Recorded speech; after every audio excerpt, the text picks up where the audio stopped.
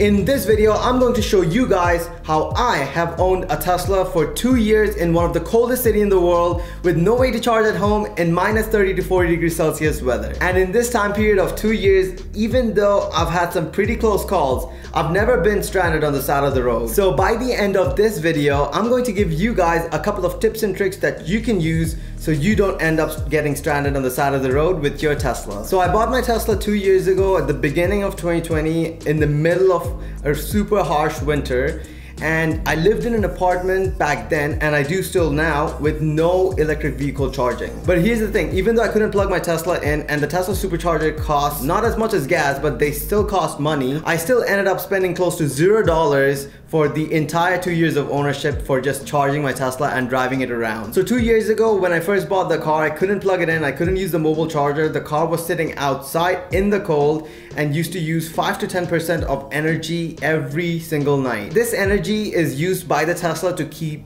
its major instruments warm, so this can go as high as maybe 15 to 20% of battery usage when it's like minus 40 to minus 50 degrees Celsius and when the Tesla is unplugged. Thankfully 2 years ago, even though I couldn't plug it in at home, I used to go to university full time where there was level 2 free chargers that I could use. I used to plug in my car in the daytime when I went to classes, and then at night the car was probably unplugged because I couldn't really charge it at home. So I used that for a couple of months because I didn't have free supercharging back then. And those of you who are new to the Tesla world, Tesla referral code is something that people could use. So if I shared my Tesla referral code with you, the person using the Tesla referral code would get 1500 kilometers of free Tesla supercharging, as well as myself, who would get 1500 kilometers of free supercharging. So a lot of people use my referral code, which is why I'll have 2 to 3 years of free supercharging. Back then I only had like 1 or 2 referrals, and I didn't really want to use them up because I wanted to save them up for like a road trip. So what I did was I used to go to my university and charge for free, sometimes even park the car there and walk home because I used to live really close to the university then. And for those of you watching and you're like, my university doesn't have free level 2 chargers,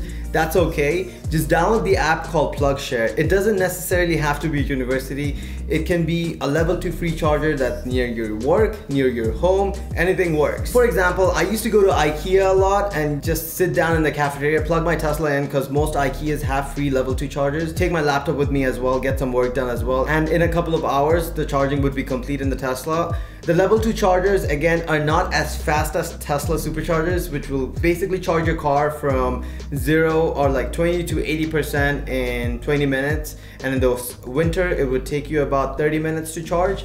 But the level 2 chargers, they do about 40 to 50 kilometers an hour, so they take about 6 to 8 hours to charge. But I didn't really need 60 to 80% of battery charge every time because my Tesla was charged most of the time. So each visit was around like 1 to 2 hours. I got some food, got some work done, and that was it. And I went to the university. My classes were usually 1 to 2 hours as well, so that was enough for me to go day to day and then charge the car every day. So I'm not a homeowner yet like most people living in apartments, and I move around a lot. So after I got the Tesla and it was time for me to move, I looked at places that had these 3 things that you can follow for yourself as well if you were thinking about getting a Tesla and you live in an apartment. Number 1 is free electric vehicle charging in the apartment that you move in. Number 2 is having a level 2 charger close by. Number 3 is have a heated parking lot. Honestly, option number 1, having a charger in the apartment that you live in, is the best option. Even if you don't have heated parking, a charger at home is going to keep your Tesla fully charged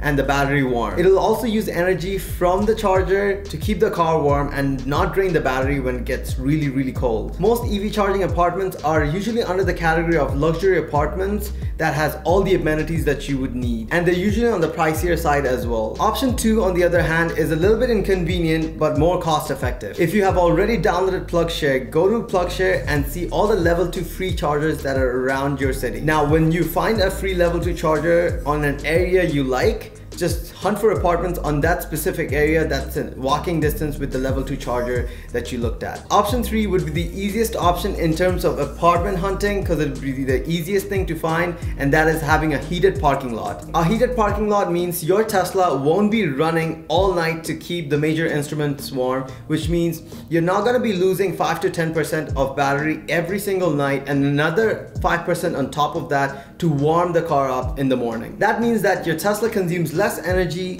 which means you'll have to make less trips to the Tesla superchargers. For example, the average temperature in Winnipeg is around -30°C, and if you park your car outside like I did, I had to go to the supercharger almost every single day, versus when I have heated parking right now, where I have to go to the supercharger every other day or every third day. Like I said, I have experienced all these options, all the 3 options that I gave you guys, and the best option that I could give you guys is option number 1. It is going to cost you a little bit more, but it'll probably be the best option, especially if you live a really busy life. You can try option number 2, which is finding a place close to the Tesla superchargers. But again, remember the Tesla supercharger costs money, which is like around $10 for every time you charge, $10 to $14 in the winter. So I took option 3 because I have so much free supercharging and I don't really mind going to the superchargers.